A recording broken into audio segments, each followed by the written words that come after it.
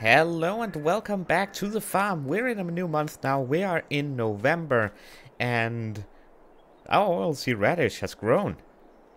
And I believe we are able to now cultivate it into the ground, which will then give us the first fertilization stage. And if we go to the map, I believe all of it will be ready for harvest. Yep. Well, harvest, quote unquote, ready to be plowed, or cultivated, sorry, into the ground. Awesome. And as it is a new month, we will also check the used machinery. I have not seen this yet. Oh. Okay, well, that wasn't very exciting. I believe that was even there yesterday. Now, really quickly before we continue, I've actually added a few mods to the series. I don't want to go over everything right now. I will mention them when we start using them. And I will, by the way, try and keep all the mods down in the description below on ModHub. All of them will be from ModHub, so if you're interested in getting them yourself, you can get them from there. And I'll try and keep the list updated. Now, as we are going to be cultivating these fields, these ready to harvest here, I want to go through my plan. Because once that is done, we need to start thinking about what crop we want to put in for the first harvest. And I've been looking through stuff, and I think the best thing we can choose is either oats, or soybeans, or sorghum.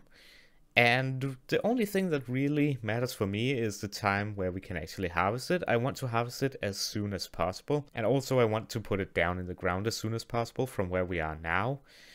And yeah, these are pretty much the same. The thing these three crops have in common is that they give a good yield and they also have a good selling price. But I think we will be going with oats this year, just because we can seed them earlier than if we were to wait for April or May. So I think we will be going with oats. But soybeans or sorghum is also a good choice. Soybeans are very late harvest, whereas the sorghum is earlier. And so is the oats. So I think we will be going with oats or sorghum. Our seeder can do all of those, so we should be good. Now I'm gonna take this tractor over to the shop. I believe there's also something else that we need to put onto this tractor in order to be able to do what we need to do with the current crop that we have. Because with these tires, I believe we will just destroy the crop. So we need to install some road crop tires on this tractor actually. Not here. I always get the turning wrong. Here we are. And for some reason my indicators aren't working. That's interesting. Anyways, let's head on over to the shop real quick over here and install those road crop tires before I forget. There we go. Go in here.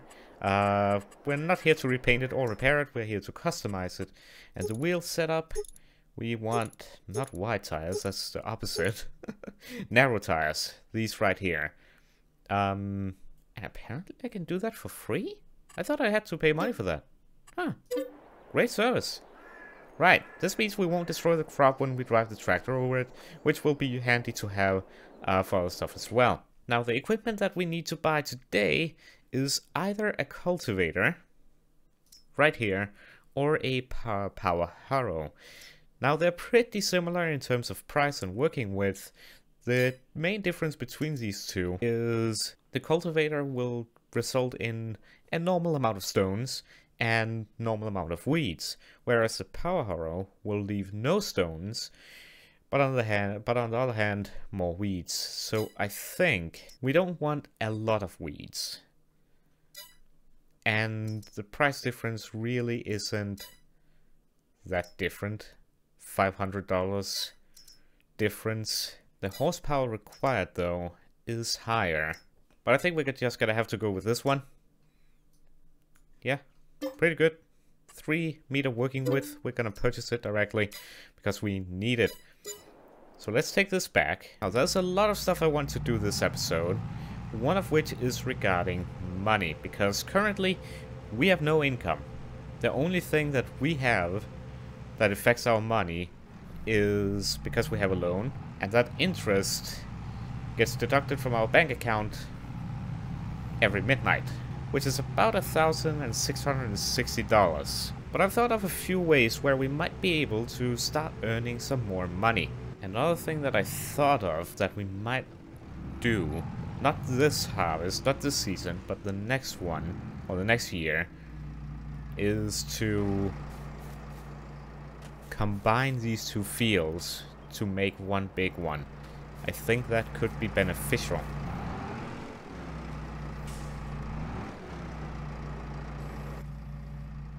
So we lower the cultivator and we start driving.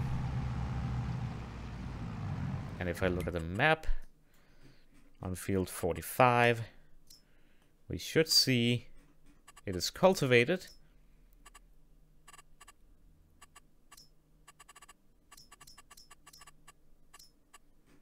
And also being fertilized where we are driving. Which is awesome. I don't want to miss bits. I said I don't want to miss bits, and I've gone ahead and missed an entire row. Good job, me. Right. I think I'm gonna set this on a worker, because while it is working, we need to look at some business things. So let me back this up, put it in its position. I'm just going to use the worker while I'm doing other stuff, because that's just going to make sense. Now, if we go into the shop here and we go to construction, that's us.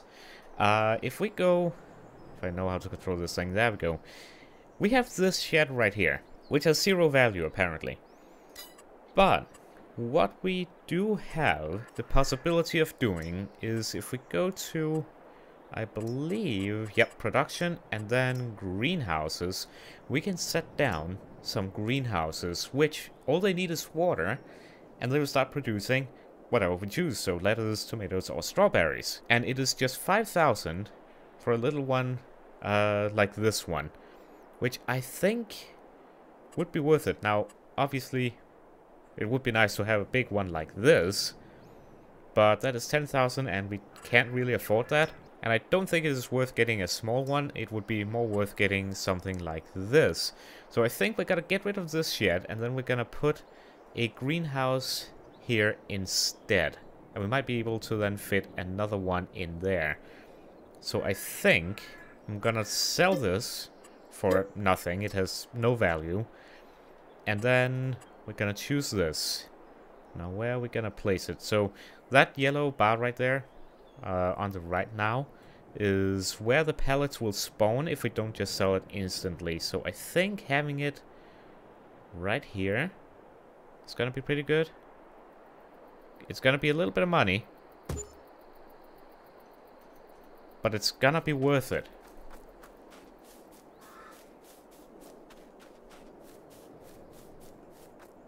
So if we go here, this is our greenhouse now. The pellets will spawn here if we tell them to spawn. And if we go into here, we can now select what we want the greenhouse to produce. And then it tells us how much we have over here. And I can change the output mode from storing to selling, which is what we would want to do. Storing would just leave the pallets, because currently we don't have a trailer or anything to load up the pallets on. So we can't really sell it ourselves. We don't even have a front load on the tractor yet. So that is what we would want to do. What we do need now is water though. And I'm hoping that that shouldn't be an issue. If we go into animals, we have some stuff here. So this is a water tanker right here, 3,000. The capacity of this one is 2,000 liters for $3,000. This is $10,000 for 7,000 liters. We are not in a position of being able to take anything other than this, I don't think. We can always sell it when we want to upgrade. Oh, we can choose the rim color. Oh, just the rim. Okay. Let's go chrome. But no, actually, that's 2,000 extra. Nope, no, we won't. I can choose black though. But I don't think, we're gonna keep it white. We're gonna buy it for 3,000. And so, when we have the tractor free, we will be able to, I think, get water from Okay, maybe not this stream right here, but we will be able to get water somewhere and then put it to the greenhouse. And the greenhouse will just start making money, which is gonna be awesome. One thing that I do want to check out is if it is a good time to sell the potatoes. We're currently in November, so in December would probably be a good time to sell them. Goldcrest Valley seems to be having the best price. That, I believe, would be on the train, which is right there actually. So I could go ahead and put the potatoes in the train silo, and then when the price is right, use the train. So that might be something that we do, because I kind of want to free up the trailer, and I also want to get rid of this bunch over here, which means I will need a front loader. I don't think we will have the money for it actually, because that's 10,000. We'll see. Anyway, I'm gonna take over because I'm gonna have to save the money. Now, stuff we can do to get money other than obviously the greenhouse would also be to do more contracts like we did in the last episode, which did not go according to my plans at all. That's just how it is. But I believe what we might be able to do is accept a contract and then set a worker, obviously lease the required tractor and whatnot. Simple jobs. Simple jobs a worker can do. So we take the contract of doing a job and then we hire someone to do it for us. So we obviously don't make the optimal profit from that job, but we do make some money. And I think I might want to test that today. Final piece here. One game option that I might consider disabling are the stones, because there are just so many of them, and I feel like they appear at an unnatural rate. If that makes any sense. I don't know how stones work in real life in fields, how big of a problem they are. Obviously they are a problem when they appear, but yeah, I don't know if they quite show up like that. But anyway, that is now field 45 done, and it has one stage of fertilization, which is really going to help us. So that is awesome. Yeah, they now have big stones, which would need to be removed, and that's expensive. So yeah, I might disable stones. Let me know what you think down below in the comments, because they are tearing down our... well, not tearing down, they're wearing out our equipment faster than if they weren't there. And again, I feel like they aren't really showing up on a, well, in real life way. But anyways, I'm gonna get these fields cultivated. Actually, what I should do is get the greenhouse going immediately so it can start making more stuff. Now I believe when we set the greenhouse to sell, it will sell it at midnight. So yeah, let me actually go ahead and do that. Turn on the working beacons. And let me go get that water tanker. There's so many different things that I want and so many things I want to do, but I need to remember that I need to take things at a slow and steady pace, because if I mess up, then, well, we'll go bankrupt. And that's not good. So I need to try and take things at a slow and steady pace, because otherwise it's just not gonna work. So yes, I want a front loader, yes I want another tractor, yes I want to buy every equipment, but it might not be the best thing ever. There we go. Alright, now where will I be able to load up this water? There seems to be a river pretty much anywhere, so I can use this river, potentially maybe. Otherwise there's a lake here, which we could potentially get the water from for the greenhouse.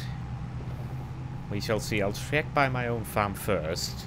Alright, where is this river? This is obviously not enough to be able to fill a water tanker. And this is just a tiny, tiny stream.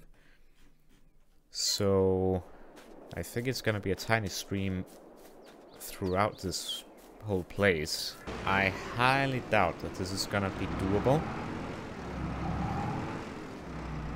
But I just want to make sure that it isn't before I say it isn't. Yeah. Not deep at all. Kinda knew that. Well, I think this Lego here is gonna be our best choice. Oh yeah, this is much more doable. Refill mobile water tank. Now again, this is only like 2,000 liters, but that should be good enough for us to be able to keep up with our greenhouse. Alright, here we go. I actually don't know how much this greenhouse is going to take, but we're gonna find out. Alright, unload the water. It might take all of it. I think it might take like 2,000 or more. It took it all. Alright. Wow, it has space for a lot of water. Right, I will have to go back and forth a little bit. Anyways, so I don't know which one of these is the most profitable. I guess I need to take a look. Lettuce, tomatoes, and strawberries. Yeah, I think lettuce is what is most valuable. So, lettuce, I will put that to selling. And lettuce I will activate. So for every 2 liters of water, we get 1 liter of lettuce. So this would then become 1,000 liters of lettuce. When it's done growing, obviously. But yeah, that is pretty good. I will set this here for now, because that's enough for it to start working. I will go ahead and finish the cultivation work, because yeah, we really need that done. Alright, I'm gonna get to work and I'll see you at the end of it.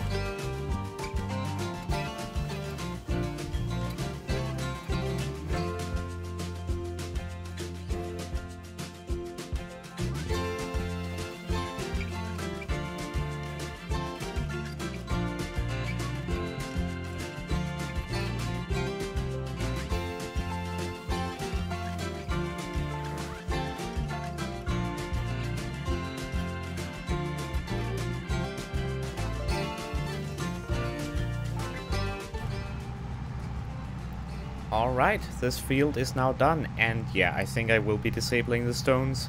Unfortunately, now they are here, I will have to get rid of them at some point. But yeah, I think I will disable the stones. Again, let me know your thoughts down below in the comments, but yeah, I think that's something I will do. This final bit right here. And this field is done. And I think it would be a good idea to combine the 2 fields and get just 1 long field. I think that would be kind of cool. But anyways, before I do field 44, I want to check out something. Because I think I can do what we talked about before. Let me turn off the engine here real quick. If I take a look at contracts, anything but baling, please. Cultivating, for example. That's doable. There's also plowing. 17,000 for plowing field 70. How big is that? Field 70. Understandable. That's why it's expensive. Or, yeah, well paid. If I go to something a little bit more simple, like cultivating field 53. How big is field 53? 53 is actually our neighbor. That shouldn't take too long to cultivate. So if I go ahead, this is going to be a little bit of a test. Field 53, I'm going to borrow the items. I'm going to make sure that that is 53. Yes, 53. I'm going to go ahead and borrow the items. which means we should get about $2,000 for it. So if I borrow the items, which I've just done, and I tap over to this, oh, listen to that engine. And this tractor in general, this is huge. Oh wait, buddy, sorry. This tractor is nice.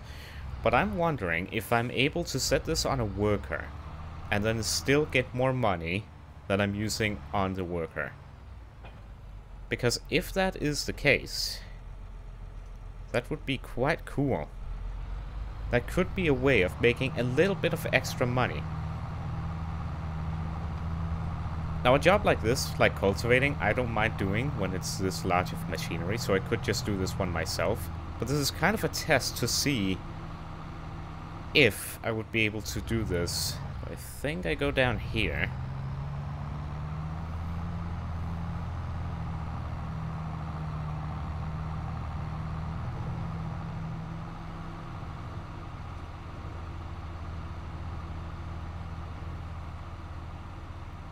And then I believe there's a track. Yep, there's a track right here. And then it's the next field on the left. It shouldn't take a worker with this kind of tool too long to do. So if I unfold it, put it in position like that, and then hire a worker to do it. Sorry. The worker is then working in that field. It says progress complete, so it is going. So while that is working, I'll be able to work in my own farm while making money. Maybe. I don't know if this is actually going to work the way I think it is, but if it is, it could be a good little way of having a little bit of a side business, I guess. Getting contracts and then paying people money to do those contracts for me. I guess that makes sense, right? So you get the contracts and then you hire people to do those contracts. They're getting paid and you're getting paid. So yeah, let's see how this then turns out. I'm gonna continue working in my field. And we're gonna see how this thing turns out. If it's gonna be worth it. But anyways, let's finish up these fields.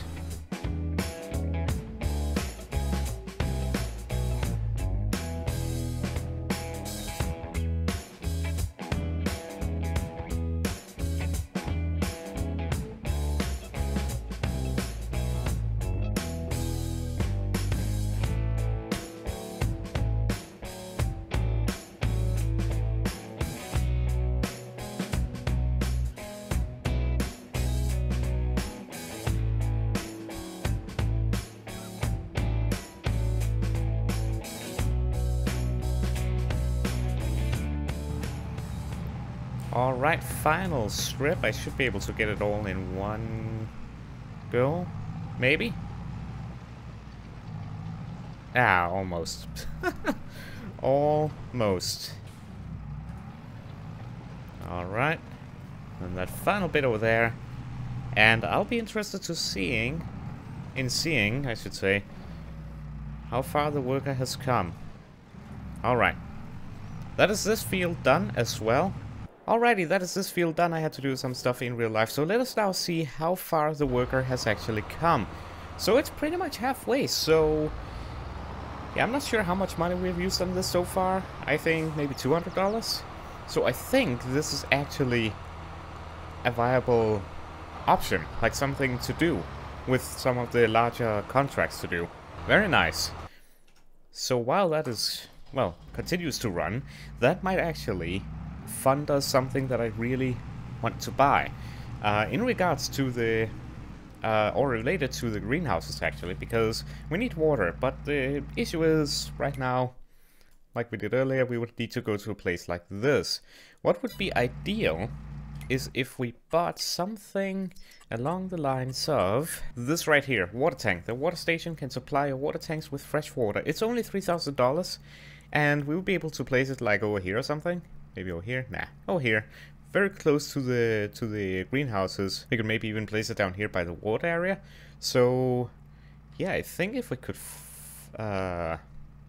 get the contracts to kind of pay this, I think that would be pretty cool. Yeah, I think placing it like right here. I don't want to place it too close, like in the middle of this. Maybe just over here somewhere. Boom. Yep. That means we can very easily get water to our tank. Very close by. And we can expand with more greenhouses if we